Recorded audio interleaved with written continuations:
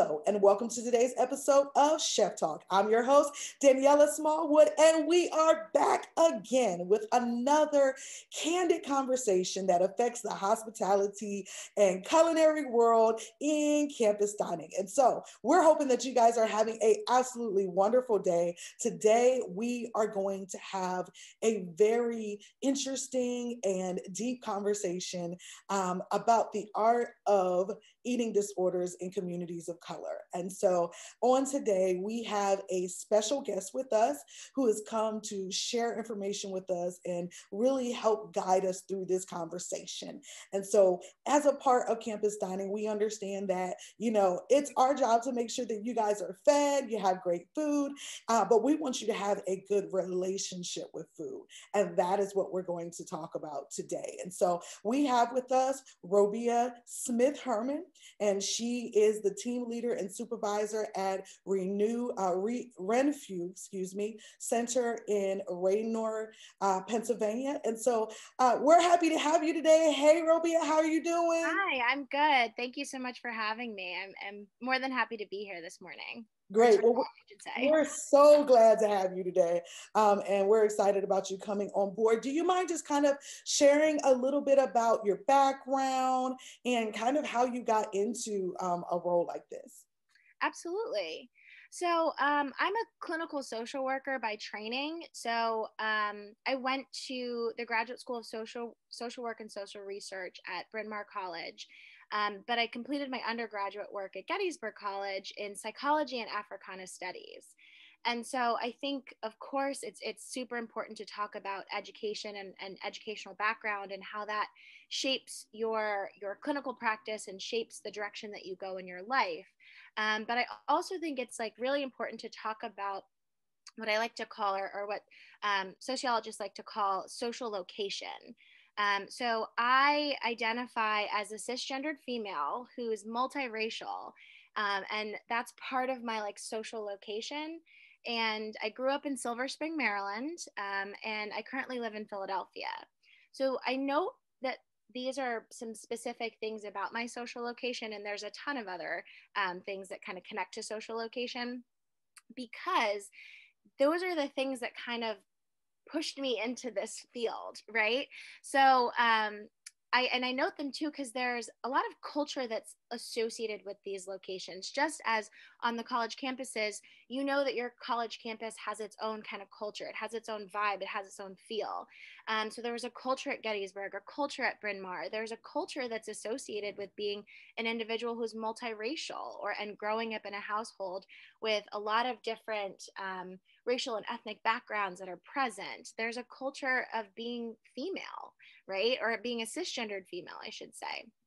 And so all of these things influence the way that I see the world, I interact with the world, the way that I interact with people. And so as a social worker and a clinical social worker, I'm really aware of my social location, and I'm aware of the social location of the patients I work with.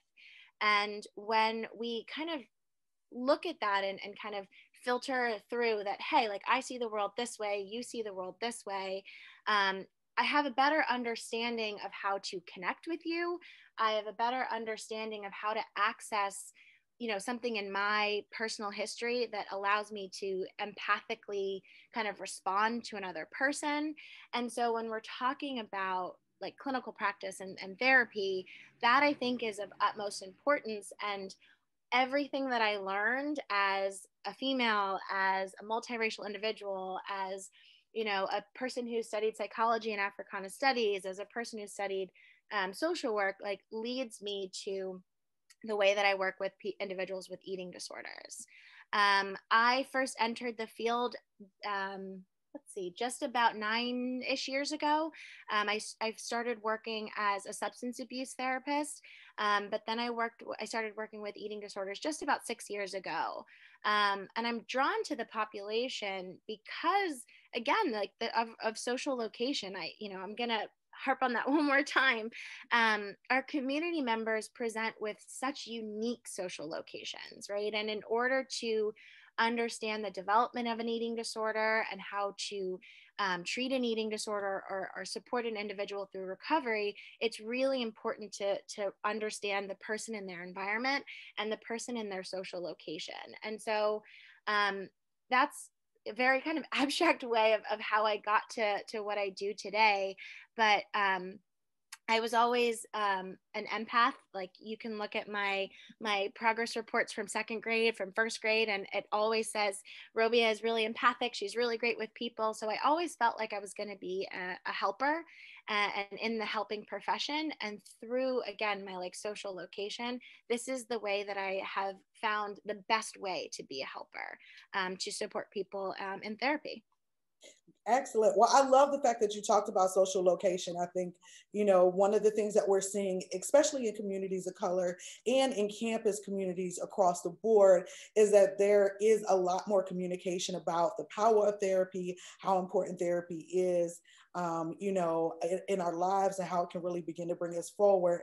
And that social location and really understanding, as you're choosing a therapist, I think is really important. I know even in my own personal life, I've been very particular about who I've chosen, because that has really been what allows me to either, have a good experience or not so good experience in therapy. So I love that you talked about that. And I think that's great for our viewers to be able to understand, how do I make that decision? Mm-hmm. So as we're talking about eating disorders today, do you mind just kind of to lay a foundation of, what are eating disorders? What are maybe some of the common eating disorders, so that we all have the same foundation? Sure, absolutely. So, you have your clinical definitions of eating disorders that you can find in like the diagnostic statistical method, right? The DSM, and that is, of course, very important and is used to diagnose eating disorders. And there are certain criteria that individuals have to meet in order to be diagnosed with an eating disorder. Some of the most common types are anorexia nervosa, bulimia nervosa, binge eating disorder, and one of the, I guess, more newer eating disorders to make it into the DSM is called other specified eating and feeding disorders. So, I can run through a couple of them. So for anorexia, the key traits of anorexia are self-imposed starvation, denial, and restriction. And so what that kind of looks like, and some of the early warning signs might include a distorted body image, a preoccupation with food, calories, nutrition, exercise, that leads to a denial of hunger cues. So when your body alerts you that it's hungry, you try to numb that out and deny that. So that, leads to the restriction of intake. So a question about that before you go to the next Sure. one is, there's a huge kind of wave of people doing a lot more intermittent fasting or even regular fasting. How does that play into anorexia? Can that feed into, that type of eating disorder? It can. So intermittent fasting, or fasting in and of itself, is actually really harmful and really dangerous for a number of different reasons. When you are fasting, you're pushing your body into starvation mode, and our bodies are not supposed to be in starvation mode, right? And if there's a problem, perhaps due to social location, then sure, okay, we can look at that from a different perspective of how do we help you get access to food if you are struggling with food insecurity. But self-imposed starvation or intermittent fasting can really mess up a lot of the systems within our bodies. It can mess up our hormones, it can mess up our metabolism. And I think a lot of these new packaged things that are coming out of, try intermittent fasting, try all of these things, is under the guise of diet culture. And this is going to make you look better and everything's going to be wonderful. And the reality of it is, it's really going to mess up a lot of your systems in your body, and including your brain, right? When we think about eating disorders, I think a lot of times we think about it just purely in your body, and trying to kind of like shrink or make yourself look a specific way. But when you restrict intake, particularly carbohydrates, where I know a lot of these intermittent fasting kind of guides and keto guides tell you to restrict carbohydrates, your brain really suffers. Carbohydrates are one of the key things that our body needs to produce serotonin. So there's a real reason why when you don't have carbs, you're cranky, right? Because your brain doesn't have serotonin, and you're not kind of functioning from a mood standpoint effectively because your brain's not working. So things like intermittent fasting, or however they're packaged nowadays, are really harmful. And when we restrict our intake and we kind of push ourselves into that starvation mode, what ends up happening is we become overly hungry, and it can really sometimes start a pattern of restricting and binging. And so it can lead to really harmful disordered eating patterns. Wow. Wow. That's great information. And I think that's something that, right now is so popular. And, like we talked about, we really want to kind of dive into having those healthy relationships with food. So, what are some of the other common ones? You talked about anorexia.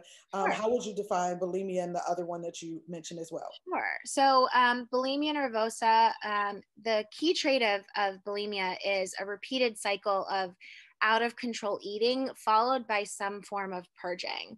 So, when we talk about purging, I think sometimes the first thing that comes to most people's mind is like vomiting. And that is one of the types of purging. But we like to really expand the definition of purging.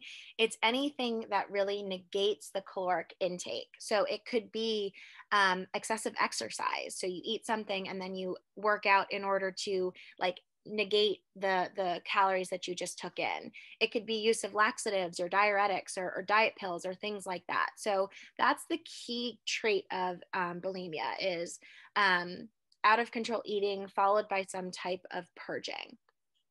So even like right now, I know it's really popular, the skinny teas and things like that, not used correctly, those could be unhealthy as well. Is that what you're saying? So those are things that we would classify as a form of purging. Detox teas, tummy teas, like the tummy lollipop things that are all advertised on social media. They can actually be used in two functions. They use to help with restriction for anorexia, but also if you are using some of those things after you eat, there is somewhat of a laxative or diuretic function to them. So it can also be used as purging. Gotcha. All right. And then what about the other common? Sure. So, binge eating disorder. Binge eating disorder is the key trait for that is compulsive overeating. And so some of the warning signs include eating large amounts of food when you're not physically hungry, eating alone because of shame and embarrassment. And there's also a connection of a history of weight fluctuations. So perhaps, going back to that intermittent fasting cycle, when you are fasting and maybe if you're able to do it long enough, you might see some weight loss. But then you might become again overly hungry and your body is kind of struggling with you because it's not supposed to be at a lower weight. Everyone has a set point. So our bodies want to be and gravitate towards where our bodies naturally settle and where they're most healthy. So if you are restricting and then you're binging, that is kind of creating a history of weight fluctuation. So that is also a key trait of binge eating disorder as well. Wow, wow. This is such a great conversation. You're hitting so many areas today. Do you mind elaborating a little bit more about the set weight? Because that's something you don't commonly hear people talk about. No, no, not at all. And I think a lot of times people are very focused on BMI instead, so your body mass index. And I think lately, and luckily, there's a lot of kind of emphasis on the fact that like BMI is not what we should be looking at, right? So BMI was actually developed by a mathematician, not a physician. And he explicitly stated that BMI should not be used for clinical practice, which I think is really interesting. It was used or created rather for white individuals, specifically white men, and is not indicated for any other body type. And so one of the main flaws about BMI is that it does not take into account important details about age, sex, bone structure, fat distribution. And that's particularly important for BIPOC, Black, Indigenous people of color, because BIPOC individuals have a greater bone density and or greater like muscle mass than white individuals. And so your BMI is going to be completely out of whack if you are looking at that kind of, I guess, program that this individual used to calculate BMI. And so when you are kind of put in these categories of, you know, healthy weight, overweight, so on and so forth, there's this kind of push to try to get your body to go into a zone of healthy weight based solely on BMI. But the reality of it is that people can be healthy at every single size. And that when we're taking into consideration different body types and different bone structures and fat distributions that every single human being has, people are going to be falling on different kind of weight trends that are not kind of categorized rather by BMI. And so when we really focus on the fact that every single person has a weight that their body naturally settles at, right? So it is not something that you're forcing your body to be at, or a weight that you're forcing your body to be at. It's where you're naturally settling, where you notice that your body actually doesn't fluctuate from weight. Maybe for females, when you are in your menstrual cycle, there's ebbs and flows with water, you know, stuff that happens. But otherwise, you kind of are hovering at the same kind of location on the scale over and over and over again. That's your set point weight. That's where your body really wants to be, because that's where your body is going to work the most effectively for you. That's where you're going to feel the best. You're going to have the most energy. Your brain's going to be working. All of the systems in your body are going to be working. And sometimes that has absolutely nothing to do with where your BMI is, because they're two very separate things. And, you know, our goal for eating disorder treatment at Renfrew is to allow your body to naturally settle where it's supposed to be. That is such a new and almost liberating mindset to have when it comes to having a healthy relationship with not only eating, but a healthy relationship with your size as well, and just the way that you were created to be. And so when we have this conversation, I know that oftentimes in communities of color, these aren't conversations that are often talked about. And so how do eating disorders really affect communities of color?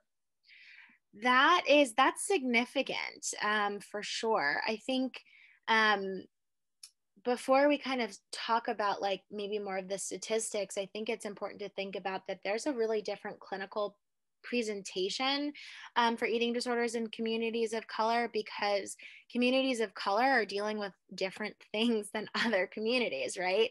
So, you know, we can go back and we can look at the same idea of social location, and we can think about something like historical or intergenerational trauma, or systemic oppression, and all of these things that uniquely impact communities of color.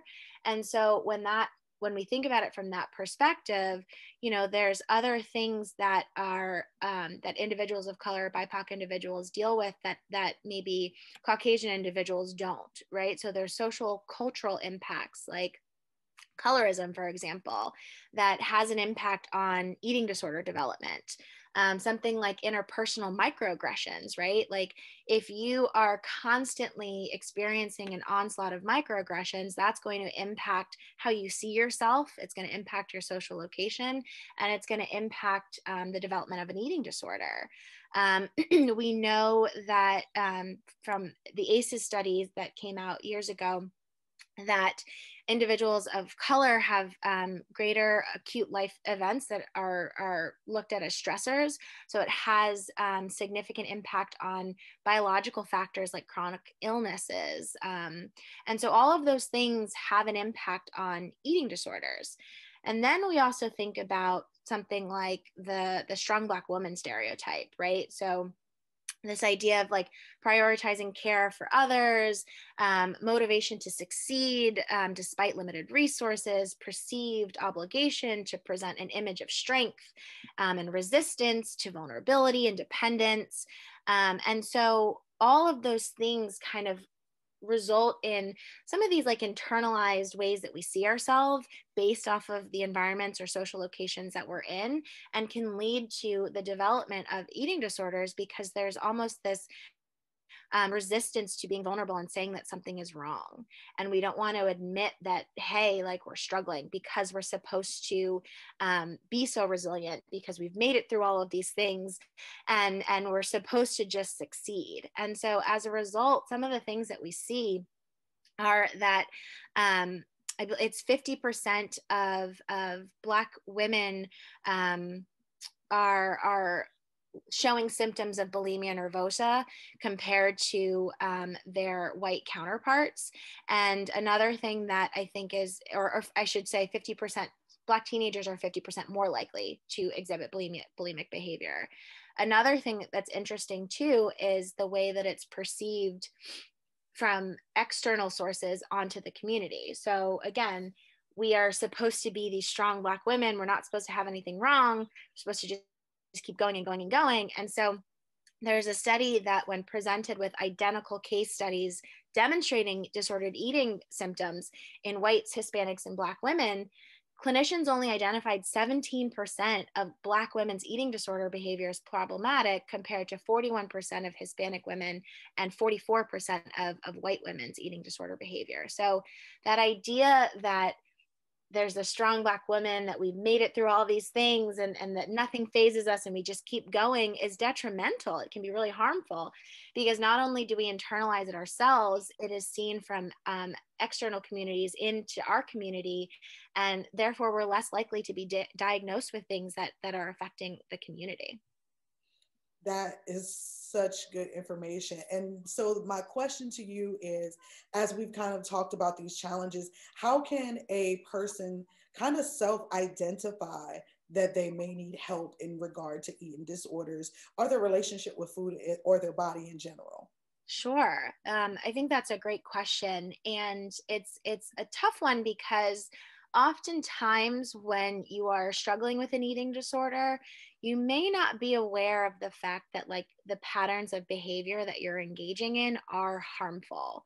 But, it's important to think about warning signs for other members of your community. So if you see someone who maybe is going to the bathroom after meals really frequently, that might be an early warning sign for something like bulimia. If you are noticing that someone is all of a sudden there's a behavioral shift at meal times, right? Someone who used to be really jovial and engaging and talkative at a meal and enjoyed food, all of a sudden they're not doing that anymore. That might be a warning sign that they are struggling with their relationship with food. I think, we also are looking at some of the medical complications that come up with eating disorders. So if you yourself are finding that you have this like increased level of fatigue or brain fogginess, like that could be that you are not having enough nutrition. Hair loss, weight loss, of course, weight gain can be an indicator of eating disorders, or a difficult relationship with food. And of course, there's way more medical complications that can arise, bone density concerns, losing your period, all that kind of stuff. But it's important, I think, that individuals who are close to maybe someone who's struggling with an eating disorder know some of the warning signs, that they are able to kind of help that individual maybe identify that it's time for them to get some additional support, because sometimes they're not going to identify it themselves unless they really are understanding, oh, wait a second, this is a really maladaptive or negative way that I'm managing stress or managing my emotions. And once you kind of notice that, or you identify that, with someone that's important in your life, how, what are some tips on going about helping to support them through that process of getting help? Absolutely. I think the first thing I would note, that it's important for anyone who's identified as a support, you also need support, right? Like, I think I go back to the commonly used phrase where it takes a village. It does. It takes a village, right? If you are the only person supporting someone who's struggling with an eating disorder, you are going to be overwhelmed, you're going to be burned out, you're going to start to kind of have your own emotional experiences in relationship to supporting that individual. So you also need support, whether it's a therapist, whether it's another community, church community, anything within your community that you frequently access, that's going to be really, really important. I think the next most important thing is to respond from a place of empathy. I go back again to the idea of social location and recognizing that my experiences and my social location might be different from yours. But if I can tap into my experiences, knowing having a really good relationship with my experiences, I can find something that allows me to really feel what you're feeling and respond to you through empathy, which is going to help us be connected and help me support you more effectively. We want to make sure that we're not like silver lining anything. So if someone's struggling, we're not saying, well, hey, at least you're not, throwing up, right? If you're restricting, hey, at least you're not throwing up, but because that really can be invalidating and cause disconnect. And we really want to make sure that our supports and individuals with eating disorders who are struggling are really connected, because again, it takes a village. And so I think the last thing too is to be open and to be patient. Eating disorders oftentimes don't make sense, right? It doesn't make sense that because of an emotional experience I'm having, I am engaging in a behavior with food.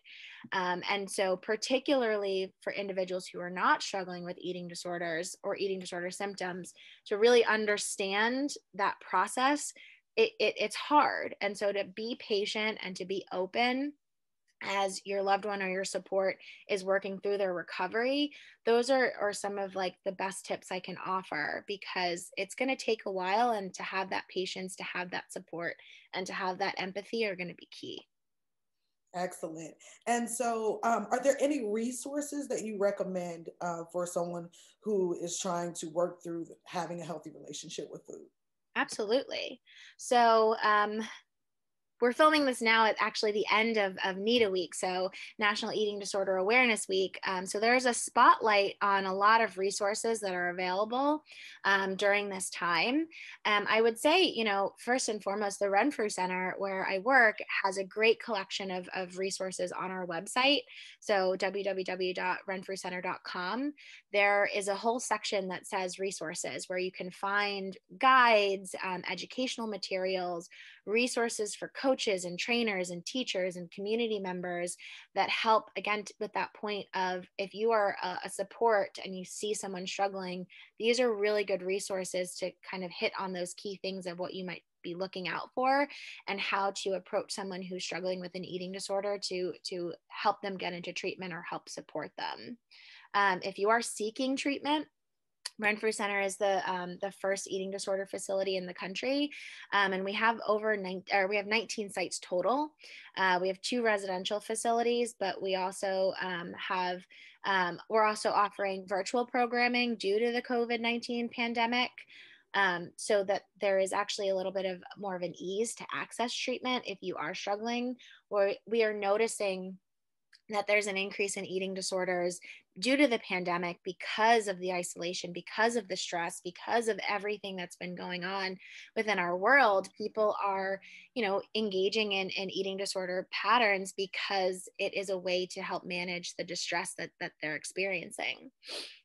Again, I noted that it's NEDA week right now. So the National Eating Disorder Association also has a great website that has educational information and local resources. I also think one of the cool things about social media is that there's a lot of really, really good quality resources on social media. Of course, there's the negative side of social media, but there's some really awesome resources. On Instagram, for example, of BIPOC for BIPOC individuals. Therapy for Black girls is one of them. There's a couple more that I can't think of off the top of my head, but there's really great Instagram handles to follow as well that can be open up the door for additional resources and additional support. Excellent. Well, we just want to thank you for being here today and allowing us to have such a serious conversation that needs to be had. And so we appreciate your time. Is there anything that you want to leave our viewers with today? What would be your final thoughts? Sure. I think one thing I might want to leave you all with is the idea that maybe one of the common misconceptions about eating disorders is that they're disorders of food. And sure, food is a part of eating disorders. But, and the second thing is that eating disorders only affect a certain population.